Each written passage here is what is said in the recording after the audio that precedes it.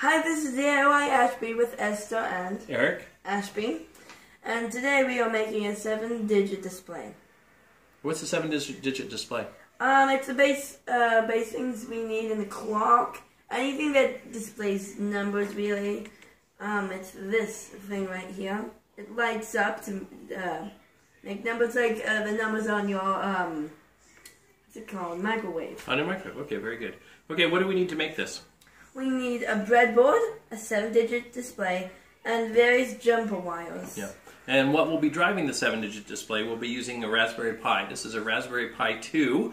You can get these at Fry's or any electronics store. Also, to make it easy to connect to I also have a 40-pin cable. And this special adapter, it's just an adapter so that we can put it on the pin board. You actually don't need this. You could do jumper wires directly from the Raspberry Pi, but in this case we're going to use this because it just makes it easier for us. So Esther, how about we get started? Okay. Okay. So before we get started we need to talk about how the 7-pin display works. Okay. Right? The 7-segment display is a combination of 7 LED lights in the form of a number. As you add power to each section, it lights up. Okay, I'll just talk quickly about the wiring. There is each segment we've labeled here also corresponds with a wire, and we've labeled each one of the wires. There's 4 on top and 4 on the bottom, and then there's 2 common wires that you use for ground. Okay, Esther, why don't we actually get putting this together? Okay, so let's talk about the breadboard first. From A to J, that's the rails going this way. No, rows. Yep, those are rows, okay. Rows going this way, and the rails are going up and down. Okay. And the rails here are for positive and negative or ground. Yeah. And then on the rows, you actually have 2 sections. You have section here and then section here. And each one of these rows here, these 5 pins are all put together. So, okay, that's good. Yeah, so if you put one right here and connect it to this, it doesn't matter if it's here, here, here, or here. Oh, yeah, because those are all the same. Yep. Yeah, they're all connected. All right, well, why don't we start building it? What's the first thing we're going to put on? We're going to put on this, if you're using this. Okay. So I'm going to put it on like so. And you're getting it on both sides so that one side will be for half of them. Yeah. Okay, great. Now what are you going to put on? Now I'm going to put this on. Which is? The 7-digit display. Okay. And I'm going to put it in a bit down so I have room for all of these. Okay.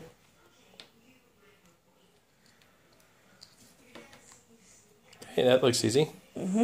Okay, here comes a kind of complicated part, but not so. Okay. This is the layout for the Raspberry Pi GPIO, where we will hook up the lights. Now what we're going to use is we need to have 8 output signals, and so we're going to use the bottom ones, which is, you can see labeled here, GPIO 6, 13, 19, 26, and so on. And we're going to use the 2 ground ones. And what essentially we're going to do is we're going to hook up each of the wires from the 7-segment display to each one of these. This is how you will connect the Raspberry Pi to the 7-segment display using jumper wires. Okay, and as you can see, it'll be very simple. We'll just hook up each wire to each output. Like, for example, we'll put A goes to 19 and B will go to 26.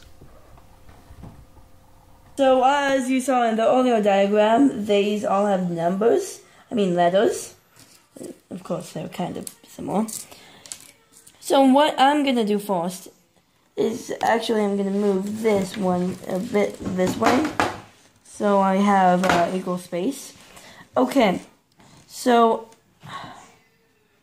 I'm going to connect each of these because each of these has a each of these is a letter also, as you saw in the diagram. And so I am going to connect them to this, the board.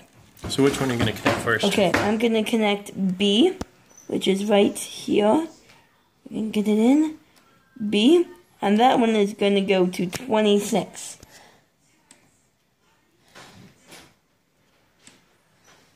Okay, that's in. Okay.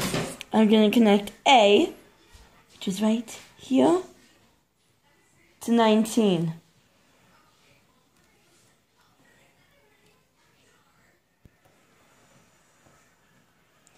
I'm going to connect F, which is right here. Actually, I'm going to get a longer one. I think this is a bit longer. F, which is right there, you can see, to 13. If I wanted, I could have made 13 a bit like, it doesn't matter if it's like right here. So as I said earlier. Right. So, okay, why don't we do ground also, because ground's done an interesting way. Which one's ground, Esther? Ground is in the middle right here. So we're going to put it right here, because that's ground there. And then what we're going to do is we're actually going to put it on the rail. Okay, that means all of these are cooked together. And then we'll just hook this right here. That's the middle one, right? Mm-hmm. Right into that rail. And that's how we're gonna do ground. All right, so that's good. So it looks like we've got a whole. No, we're not done. We have to do G. All right, here, do G. Okay, so G we're gonna put on 6. On 6. Which is, I'm gonna get a way longer one, like this one. Okay, sounds good. Because it's way far away.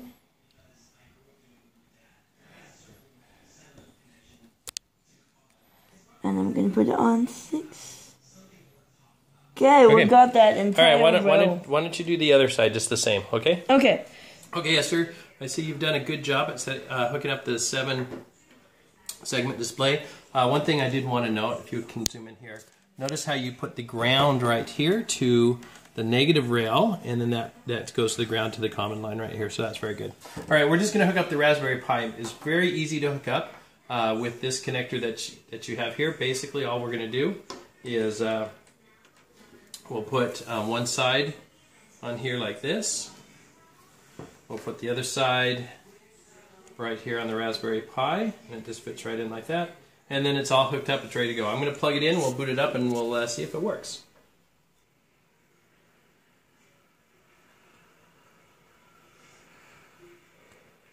Okay, Raspberry Pi is booting up. While that boots up, I do want to notice, zoom in right here, Esther.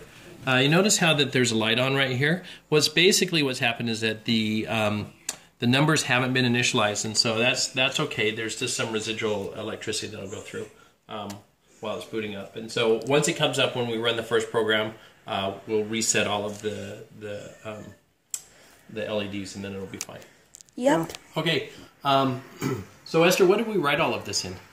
A Python? In Python, right. So why don't we open up one of them. Let's open up the number 1. Okay, we'll take a look at number 1, Python. And here's the actual code that we have, and I'll show you this, but we set the input-output numbers here, then we set up each of the items, and then we turn certain ones on and off. And I'll share the code with you. But if we just were to run this, run module, you'll see it then turns on specifically turns on the 1. And what we've done, which was kind of fun, is that we did ones for all of the numbers. So Esther, you pick a number. 3.